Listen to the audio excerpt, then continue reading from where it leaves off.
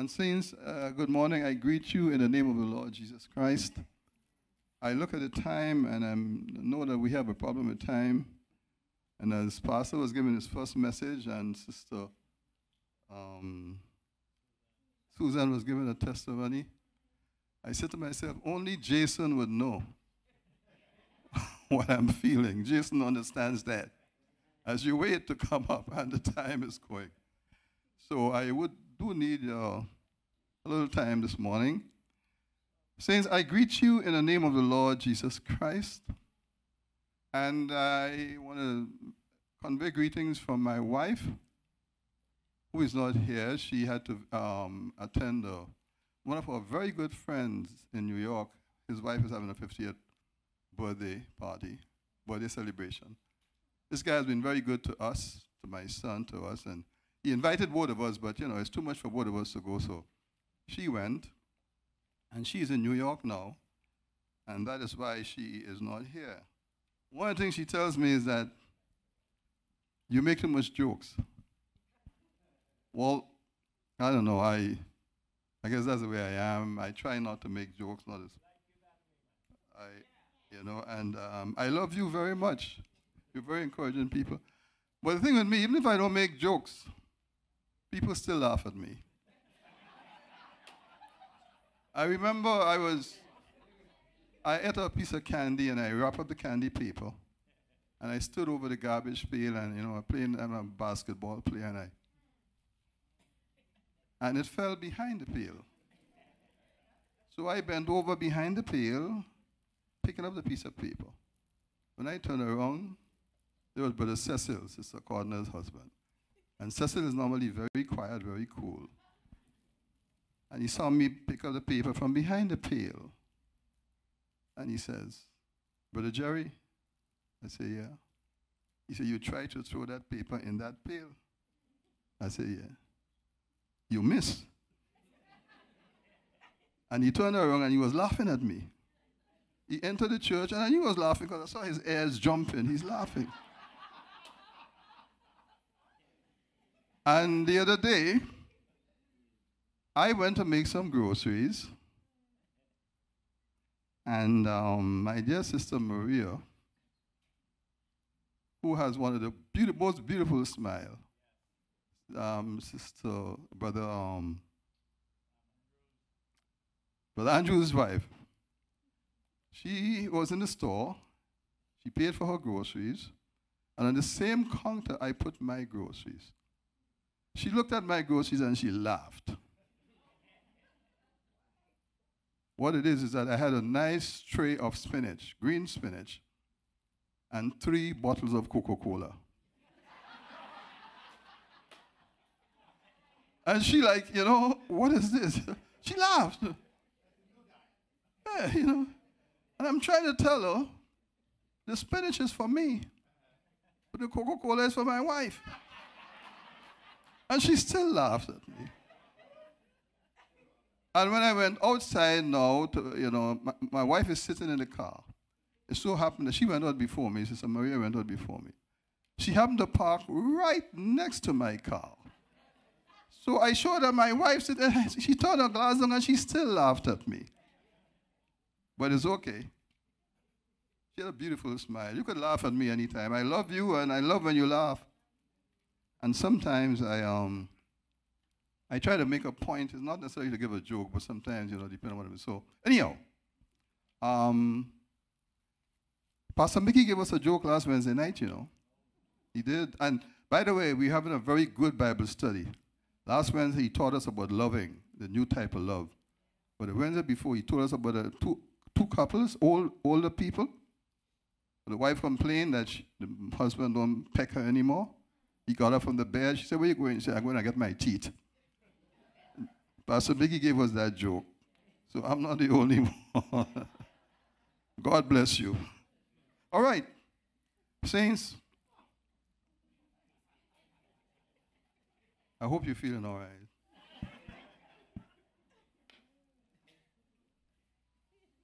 Today I want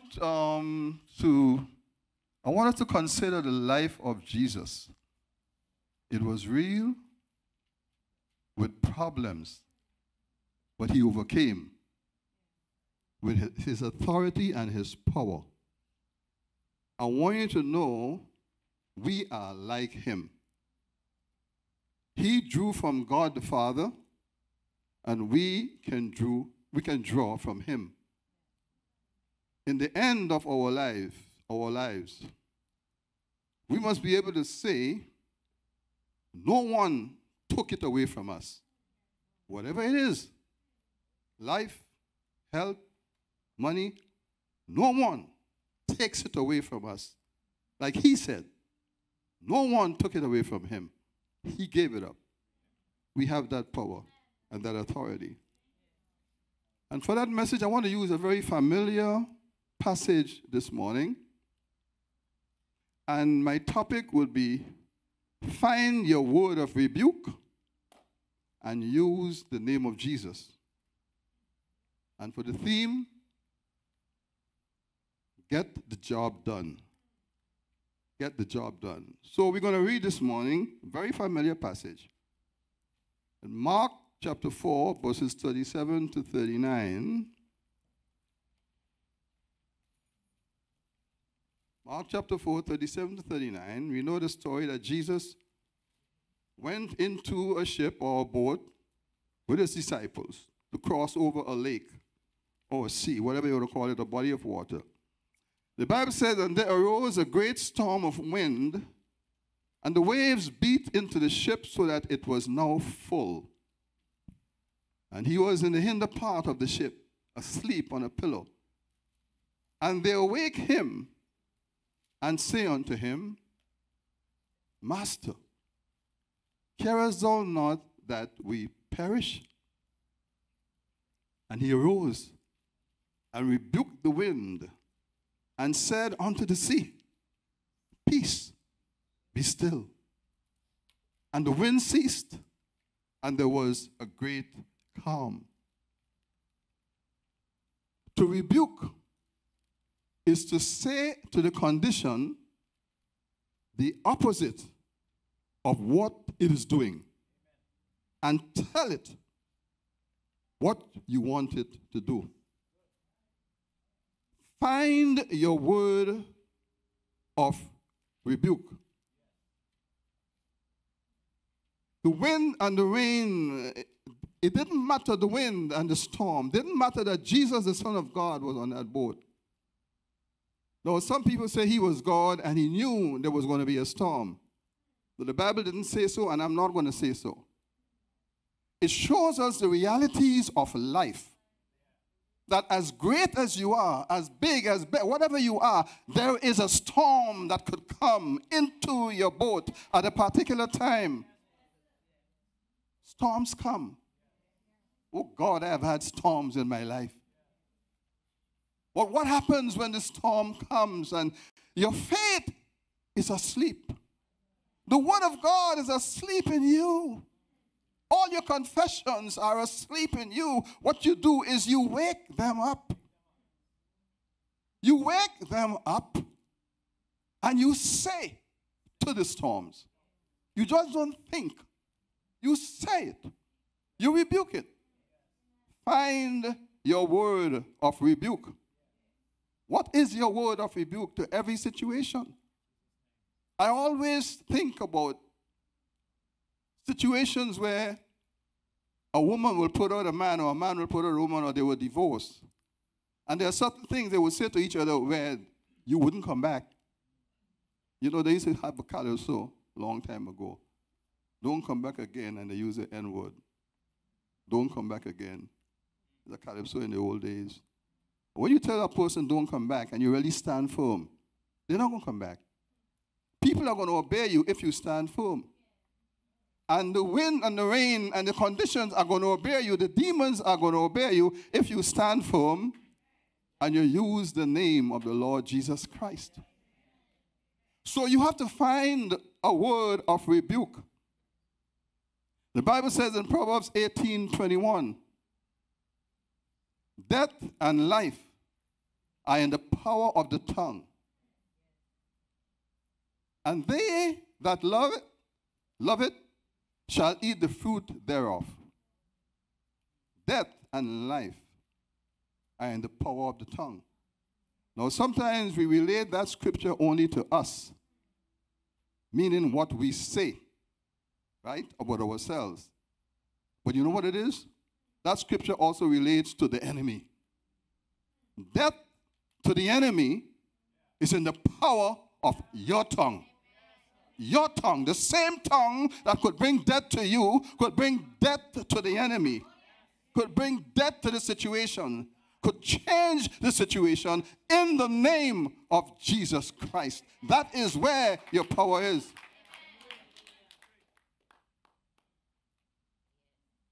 I give you, Brother George, I gave you a screenshot about the names of Jesus.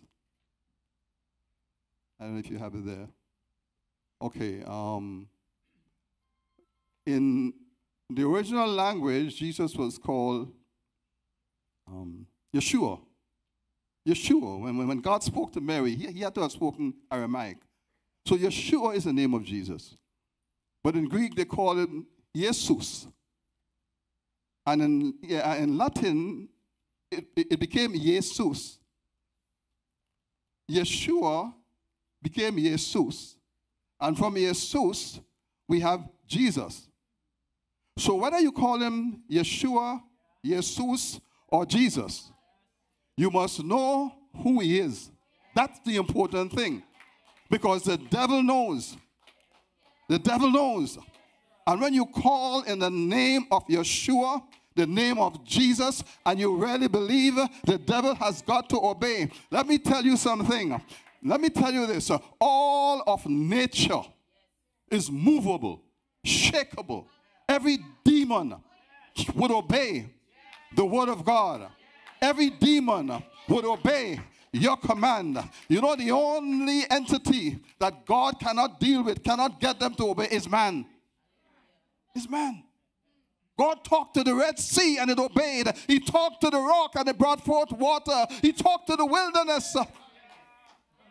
And Joshua talked to the heavens, to the sun and the moon. In those days, he didn't know about the rotation of the earth. He only knew that when the sun was out, the moon was somewhere else. And he said, sun, stay where you are. And moon, stay where you are. And they obeyed him.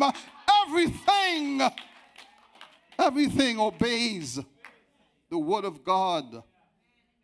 And the man of God, speaking the word of God, saints of God, if you would speak from God, speak the word of God, speak in the name of Jesus in faith, everything is movable. But man, everything.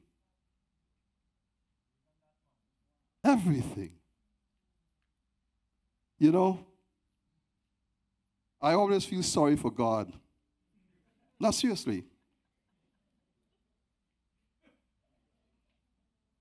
To see how he cried out to Israel.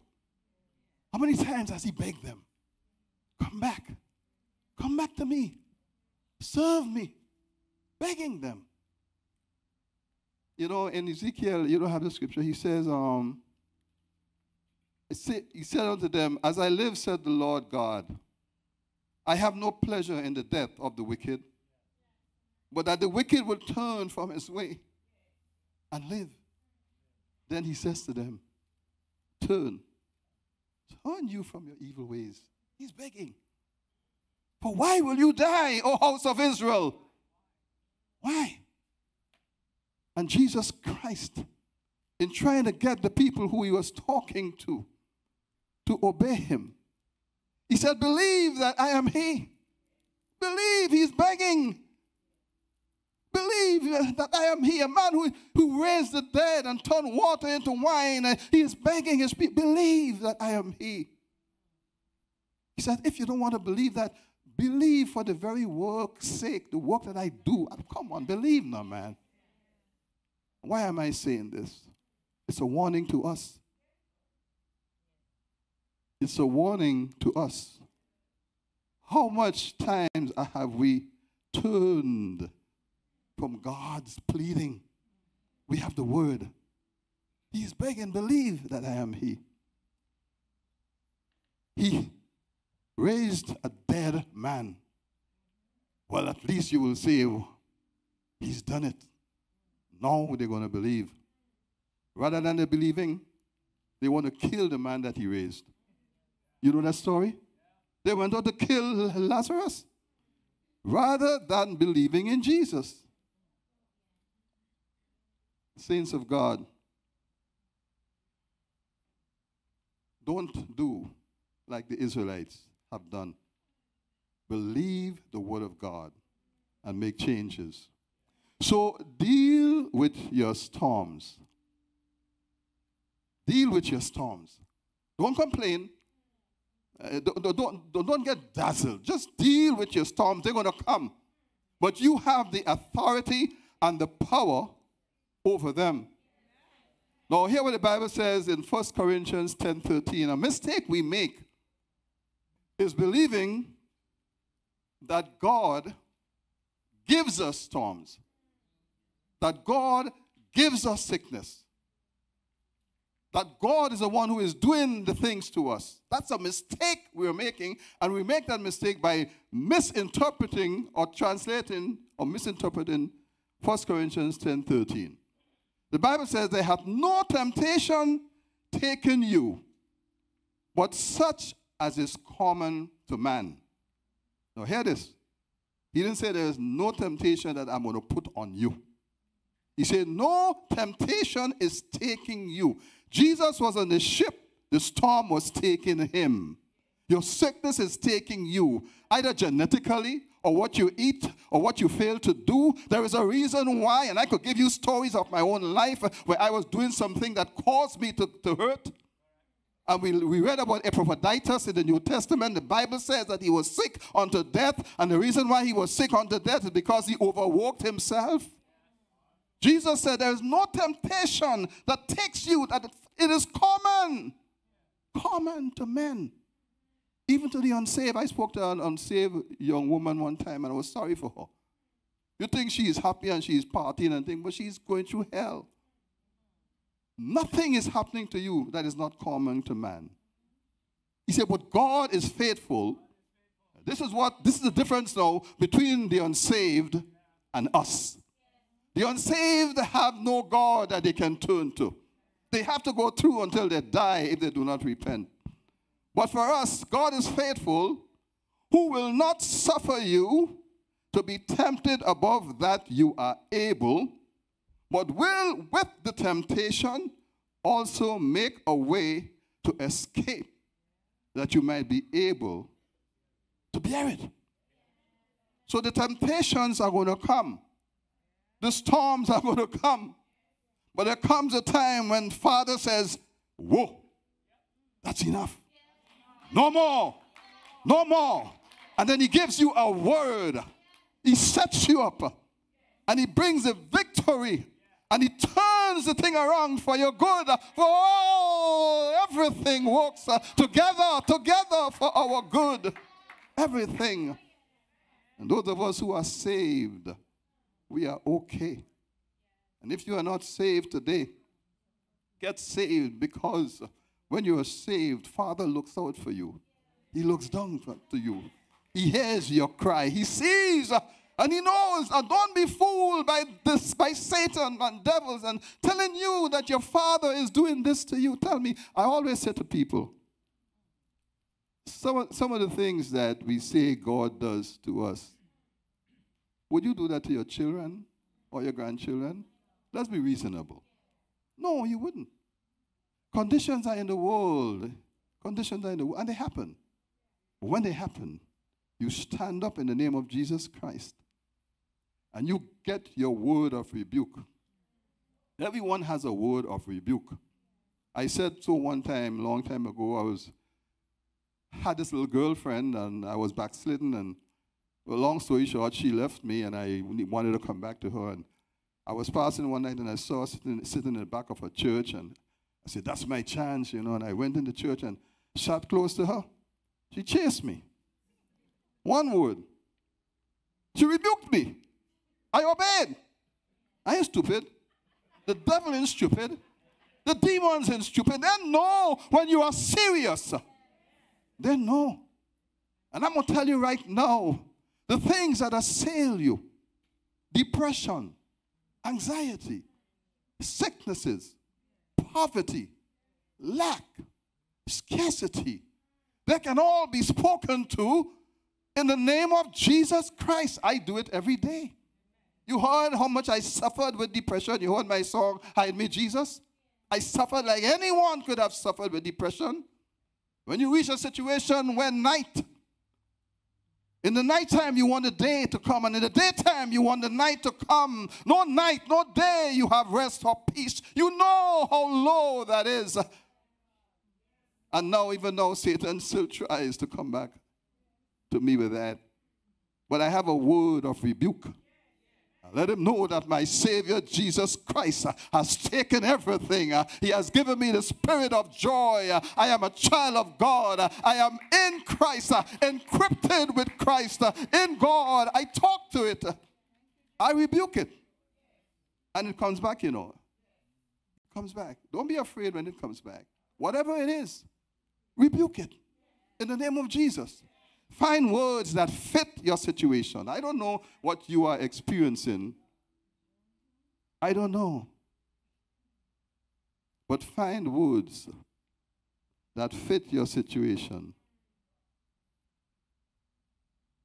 And rebuke it. Now, sometimes, there are things that need to happen or change before you can get your victory. Yes. I keep talking about my wife because she always tells me, Jerry, you talk about yourself too much. But what can I say? I'm talking experience. I've had the experience, saints. And I had to make changes in order to get deliverance sometime.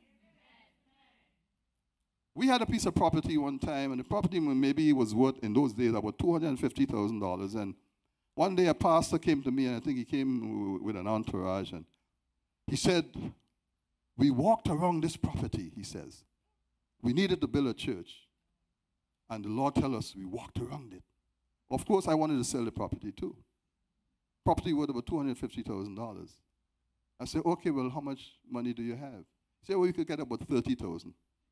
So they have $30,000, and they walked around the property in the name of Jesus and believed they could get the property from me. Well, I have to walk the other way now. Because I ain't giving them my property. And both of us use it in the name of Jesus. So when you do wrong, it ain't going to happen. You got to find the right path, the right way, the right words. You cannot do wrong and get right. Sometimes we have to repent. Sometimes we have to change. You got to find out what it is, Lord. What it is.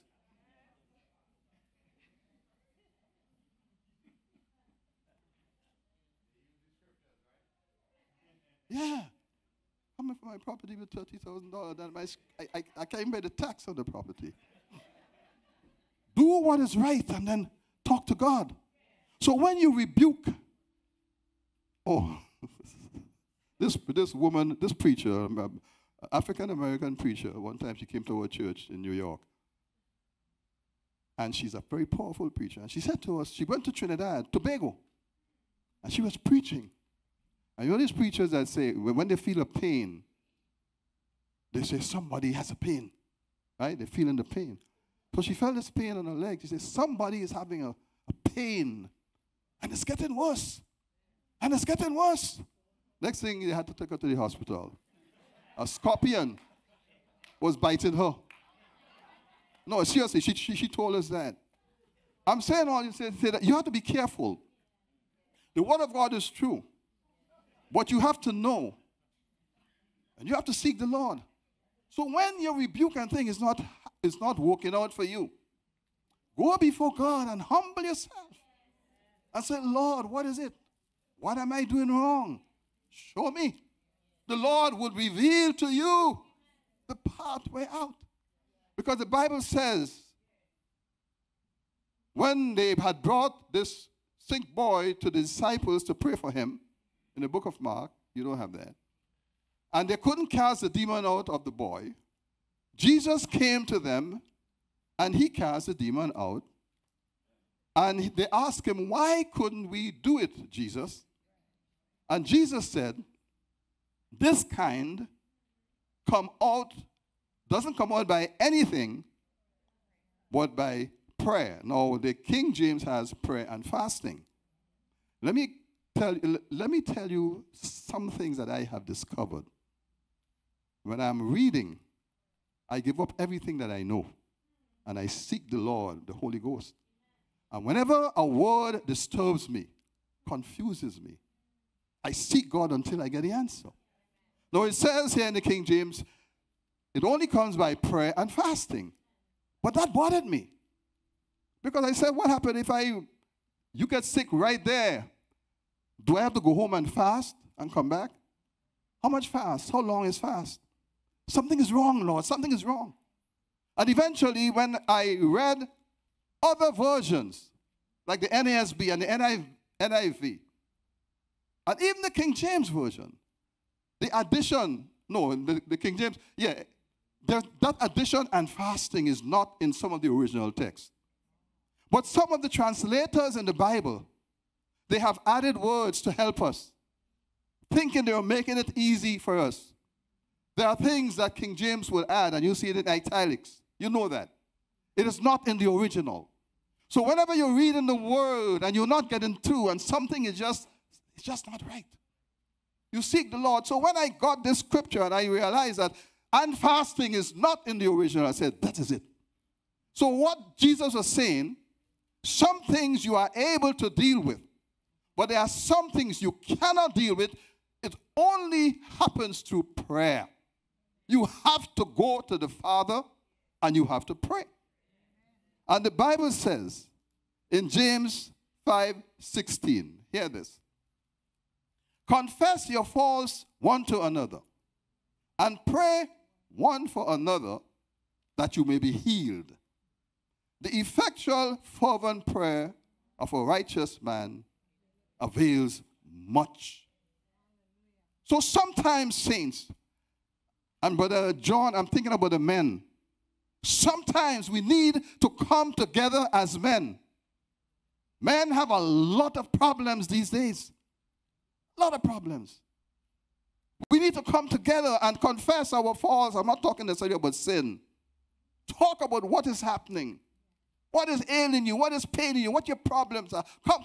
Let us come and cry on each other's shoulders and pray for each other.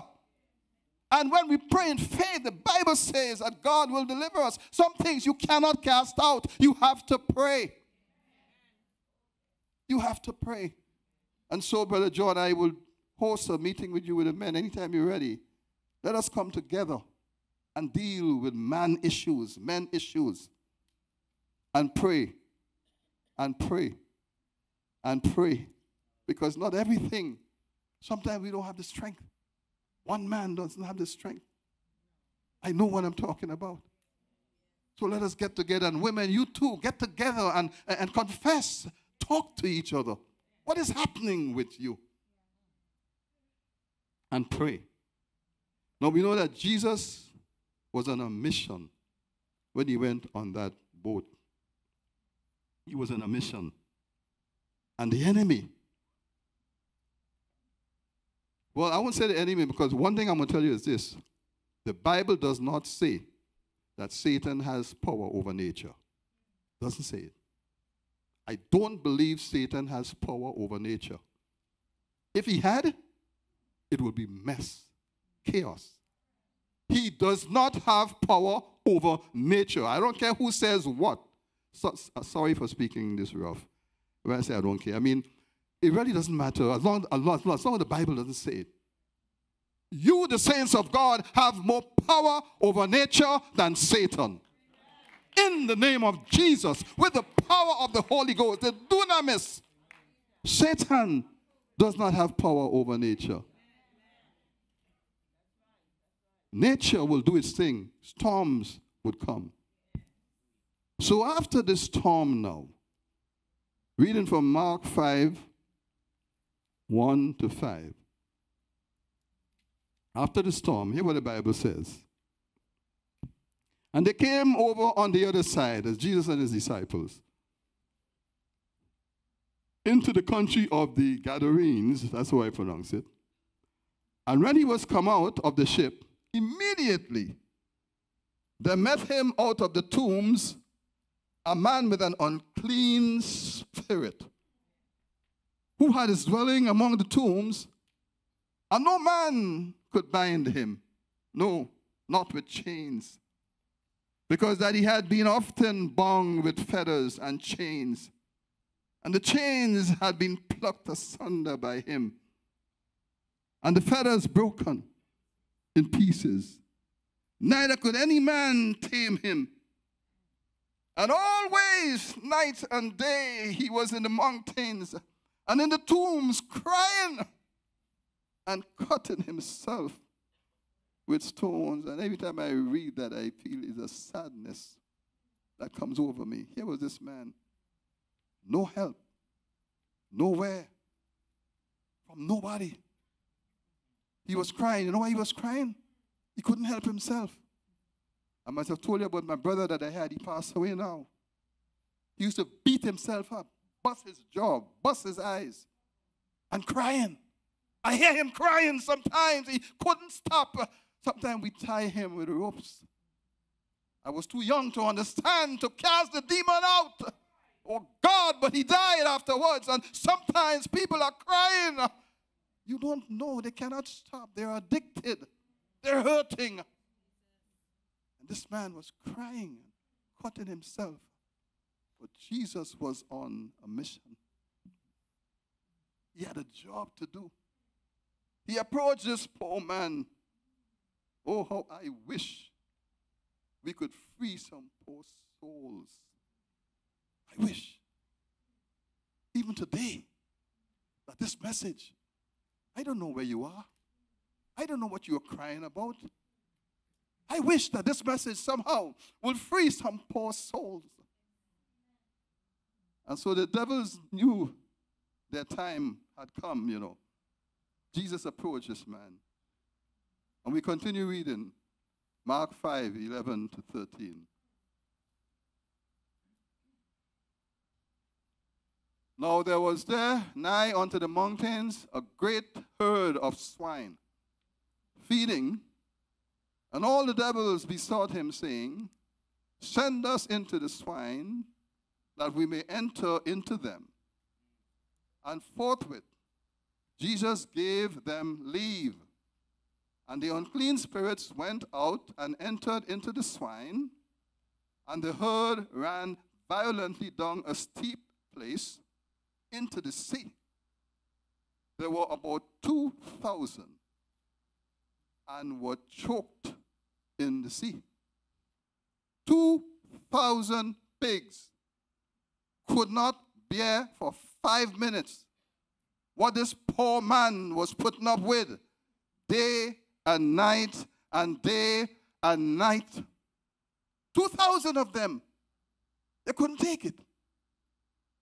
They went down and they were choked in the sea, the Bible says. God alone knows what some of you are going through. It's a pity I don't have more time.